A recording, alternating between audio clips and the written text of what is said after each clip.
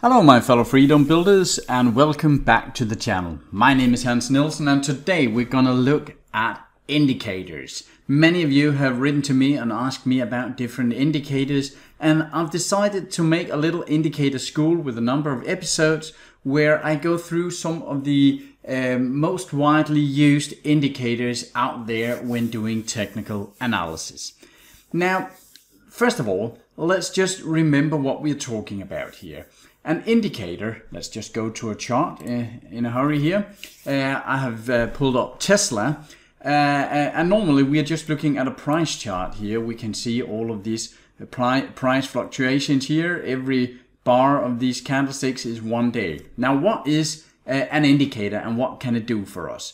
Well, there are a million different indicators, and it is important to remember what an indicator is. And it kind of says so in the word indicator. It is something that indicates something. So it's not a magical tool that can make us forever profitable, whatever stock we're trading. It is an indicator that can indicate something about price changes or trend or something else. But what it is just a mathematical calculation using the price, using some time, maybe sometimes using a bit of volume, but that's all. It is just using the information you already have in your chart. That said, it can be very helpful, and let's have a look at it. Up here in TradingView, which is my favorite tool when I'm doing technical analysis, up here we have this F thing here, and we can see this is indicators and strategies. When we are pressing this one, we are getting a ton of different things in here, but you should have the built-ins, and today we're going to look at RSI, or Relative Strength Index. So now we have it on the chart. Now, in a minute, I'll go back to the slideshow and I'll tell you a bit how this is calculated. But this is how an indicator could look. Now, the RSI, the Relative Strength Index, is an oscillator, and that can give us some useful information. But I'll show you 5 different ways of how to use the RSI in different combinations today. So if you stick to the end of the video, I'll give you all of the ways that I'm using it in my daily trading. But first of all, before using an indicator, I usually recommend that you know just a little bit about how it is calculated, because no indicators work all the time. And therefore, it is important to know how it is constructed, because that gives you an idea of when it stops working. So let's get over to the slideshow and I'll just give you a bit of math. It's not complicated, but stick to it, please, so that you know how the RSI is calculated. If you simply hate math, then you can forward a couple of minutes and you can get to the chart part here. But I recommend that you just take a little while to learn the formula as well. Just a second. All right, here we are with the RSI formula. The RSI as in Relative Strength Index. It is important to differentiate between this RSI and then the normal relative strength that we are using called CRS, Comparative Relative Strength. The CRS is comparing, for instance, Tesla's price development to the index, S&P 500. Whereas when we are talking the RSI formula, we are comparing the stock to its own price development. So we're only looking at Tesla right now. Now the formula here is saying RSI equals 100 minus 100 divided by 1 plus RS. And to find out what RS is, we need to take the average gain over X number of periods divided by average loss over X number of periods. Now let me give you an example so that you're not completely overwhelmed by the math here. Let's go to the formula here. Let's say that over the last 14 days, all of the up days, all of the days where Tesla have gained in price, the average gain there per day is 10%. Whereas the average losing day, this is the winning day, the average losing day is 2%. Then we divide these two. 10 divided by 2 equals 5. All right, so far so good. Now this is the formula. The RSI minus 100 divided by 1 plus RS, and we know that RS is 5. So now we have a calculation here. Now we have RS equals 100 minus 100 divided by 6. That gives us 100 minus, this number here is 17. That gives us an RSI of 83. Now if we are looking at the chart, we can see that this RSI indicator, let's see if we can see it here, it is going from 0 to 100. That is the outer limits here. So if we have had a period like this one here, where the last winning days have an average of 10% and the last losing days have had an average of 2%, that is a very strong momentum upwards, where the winning days are moving 10% up and the losing days are only losing 2%. Now this is just a fantasy example here, but that's just to give you a picture of this. But this is a very strong up momentum, and instead of having to calculate that in our head all the time, we can read it in this RSI line, that when it is up here, we can see here that the RSI was up at 93. And we can see that here we have very strong price momentum, where the winning days are 7%, and we have a winning day here with 2.5 and 10.3 and 1.5 and almost 20%. So you can see that all of these days are, the up days are very large and the losing days are not at all that large at all. So that makes the RSI very high in this period.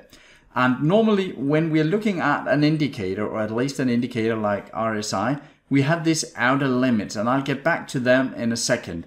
But the default settings when we're talking about the RSI is that we're looking 14 periods back, meaning that when we are at a daily chart, that is 14 periods back. If we were looking at a 4-hour chart, it would be 14 times 4-hour back. So we have the 14 periods, and we have these outer limits set at a score of 70 and 30. That's the default. We can always change that, but let's just leave them right now. And let's get back to the slideshow, because now we're getting to the meat of this, because I'm going to show you the different ways that RSI can be used to make a profit. So let's have a see here. Way to invest with RSI.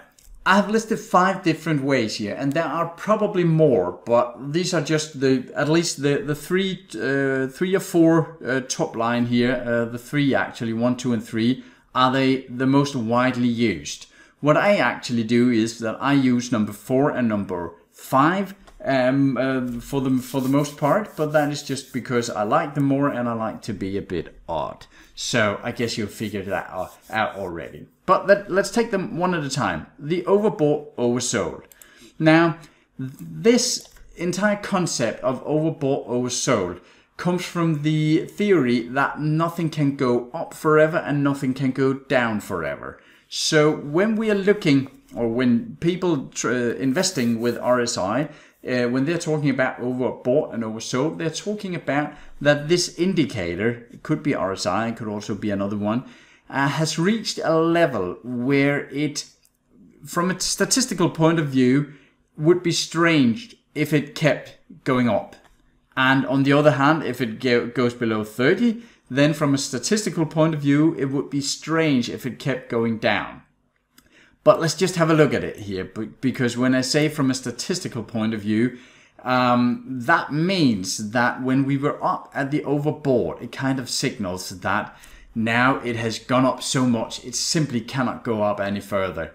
But you can see here, Tesla was at around 370 here, and it just kept going up and up and up and up. And it actually went up 200, 300% more from the point where we got a signal that now we are overbought. So some people think that they can use the RSI by saying that we are going to buy when it is below 30 and we're going to sell when it is above 70. I would not recommend that. That is not really, at least it takes very strict testing and adding some other tools to it because as you can see, once in a while you're getting a stock like Tesla where you would have sold it here, you would have sold it here, and then you would have had no way of getting into it all of the way up here. You would have missed this entire trip up.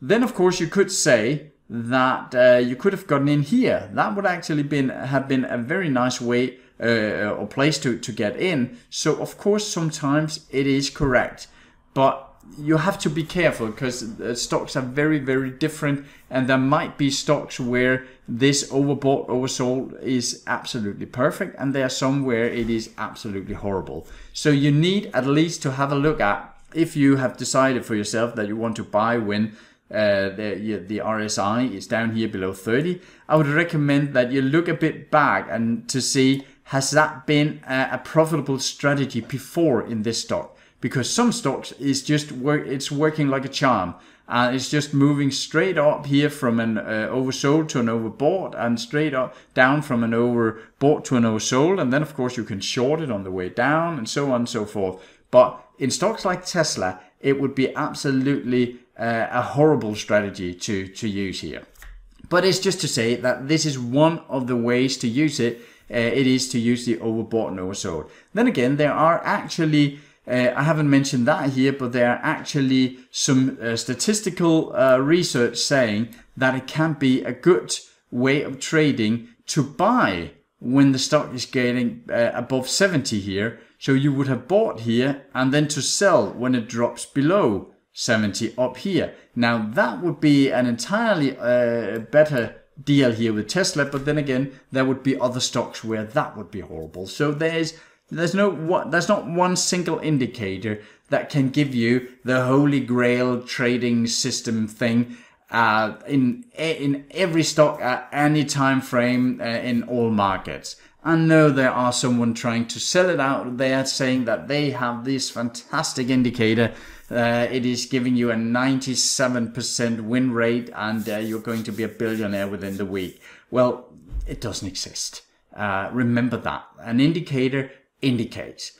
If an indicator could tell you anything with 100% certainty, it would not be called an indicator. It would be called a fortune teller or a time machine or whatever. It would not be an indicator because it would not indicate anything. It would tell you for certain, and it doesn't. So I love using indicators, but another little pitfall here we should be careful not to drop into is that if you find somehow to use the RSI and it makes us a profit, and we are thinking, wow, if I can make a profit with one indicator, imagine what I could do with two.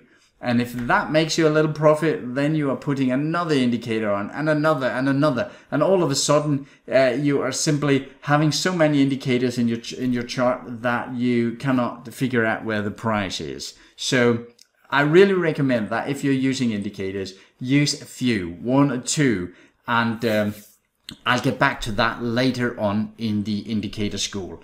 But let's get back to ways to invest with RSI, because then there is the 50 line cross, and that's also that's a bit of a variation of this buying when it is getting above 70. There are some traders that actually like to trade. Let's just see here. Let's put a midline in here around 50 here. They like to use the 50 line as a signal line so that they are buying when it is crossing up above the 50 line and selling when it is crossing down. Again, in a stock like Tesla here, where we are just seeing some very good and nice clean trends, it can be a bit deceiving to look at this, because we can see, wow, almost all my trades have made a profit. But remember, you need to look at different time frames. When you're testing an indicator, you have to look at difficult times, the times where the market is going sideways, times where the market is trending up and down really violently, volatile markets, non-volatile markets. You need to test it in all sorts of environments to make sure that you're not just that you haven't found an indicator that works just right now. Because I could easily see here, well, I could have made a little break even here, but then I would have bought down here at 240, and wow, I would have been in up until 673. Now my fortune is for certain. I can go out and order my new Ferrari and Porsche and whatever I want to drive in. But it is not that easy, because if it was, everybody would do it, and well, then there would be no profit in it, because it would lose its edge. So crossing the 50 line as just that simple strategy, that's not really my favorite as well. All right.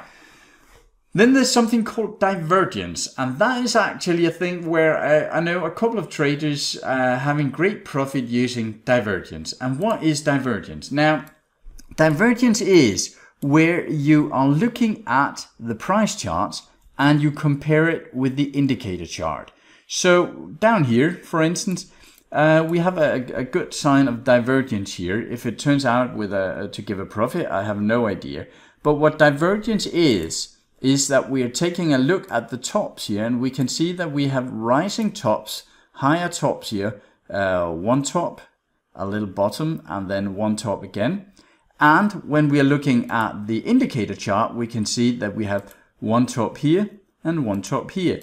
So let's just make sure here with an arrow, we can see that this top matches this one, and this top matches this one.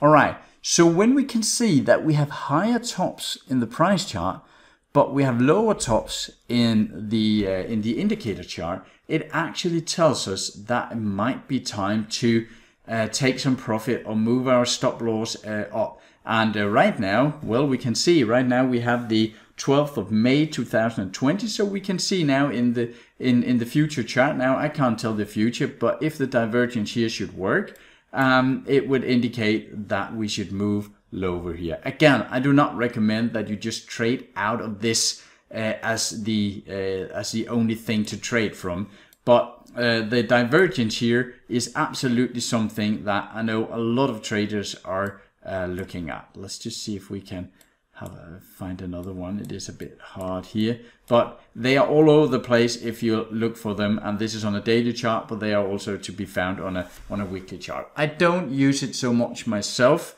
but as I said, I know several traders that actually have this divergence trading as one of their main tools in their toolbox. But then they use something else. They might have some trend lines drawn into this and saying, well, when we're seeing a divergence here, I also need to see some sort of confirmation. So I need to see some sort of breakdown here, maybe a little retracement, and then what is called a kiss goodbye. But it all started with the divergence, and then we need to see some more confirmation. That is one of the patterns that I know one of my friends are trading from. That is mostly day trading in the currency market, but this indicator can be used all over the place. All right. Let's get back to this one. That was the top three. Now, if you have been following me for a while and you have seen the videos in the playlist called Learn My Strategy, you know that I actually used this one, the trend stability above 50 line. And now, what does that mean? What that means is that, well, I'm not buying a stock simply because it is above its own 50 line here. What I do is that I mostly actually look at the weekly chart. I have that here. And we can just draw in the 50 line as well here. About there. So what I'm doing is that I'm saying that as long as the stock on a weekly chart with a 14 period time frame here on the RSI, as long as the stock can hold itself above 50 on the RSI here, then we are in an uptrend, and I'm allowed to look for entries, and then I time my entries on the daily time frame. But that means that on a daily time frame I can start looking at it doesn't go all the way up here, but I can start looking for entries on the daily chart here. And then I get a sell signal. You can see that if we are only using the weekly chart, then we lose a lot of our profit here in the Tesla stock. We might have gotten in at 250, but we were in it all the way down to 412. And remember, I also use other tools. I have our comparative relative strength and so on. But then it went up again and was above 50 from here. And we could be on the trip up from here as well in an uptrend. As long as it is above 50, it tells me that over the last 14 weeks we have had more buying power than selling power, meaning that I like to be in the stock. Then of course we can use that to combine here with the multiple time frames, because I use a combination of number 4 and number 5. So what I look for is I look for the stock to be above 50 on the RSI here on the weekly chart, but then I go in here and I try to time my trades, meaning that, let's just make it a bit clearer here. Here we can see the two first green lines here. That's where we are allowed to look for trends or for trades that we can exit. And let's say that the Tesla stock actually also fulfilled our criteria where it had to be stronger than the overall market. I'm pretty sure it did. Then we can go in here and we can have a look and say, how can we time this? How can we try to get in at the best possible point? And of course we could be lucky to be in here, but I do like a bit of confirmation. So what I like to see is that when we have this area where I know that it is above 50, the RSI is above 50 on the weekly chart, and I can see we are going up, up, up, and then we are seeing a retracement here. Then I'm looking down here and see if the stock can make a retracement in price, and then a move up. Now this was a very violent move up because of the earnings. Normally it's not that violent, but now we see a move up. And I'm looking down here at the RSI and I'm seeing that at no point did it cross the 50 line on a daily chart. Then I'm considering buying the stock here. I'm never getting in right at the bottom. That is because I'm looking for confirmation. If you didn't get in here, you can let it ride for a while, looking for a retracement and see, did it break the 50 line here on the daily chart? No, it didn't. Alright, so as soon as we are seeing a little buying power here, alright, we can get in a Tesla again here. I know this is a very convenient example since the trend just kept going up here. But let's just, for the instance of it here, we're having a little retracement here. We were nowhere near breaking the 50 line here, so we could get in again here at 430. We might have been able to get in here at 550. I do like to see actually, when I'm looking at this trend, I do like to see the RSI dropping a bit below the 70 line, but that's just me. But it has to keep above the 50 line. So an entry like this would be perfect. And then you can use this 50 line to say, well, even though it hasn't broken the 50 line on the weekly chart, then when it breaks the 50 line here on the daily chart, I'm starting to look for a possible exit. It's not that I sell the instance that I get the break here, because sometimes it is what is called a fake out. It is only fake and it just keeps going up, and you don't want to lose 100 or 200% more just because you got scared here. So it went down, but then it went up again above the 50 line. But then it turned down again and below the 50 line, meaning that we could have gotten out around here, around 700, and we were getting in maybe around 350. So we were getting 100% here in the move. We were not getting the entire move, but we were getting a good chunk of it. And well, let's have a look again here.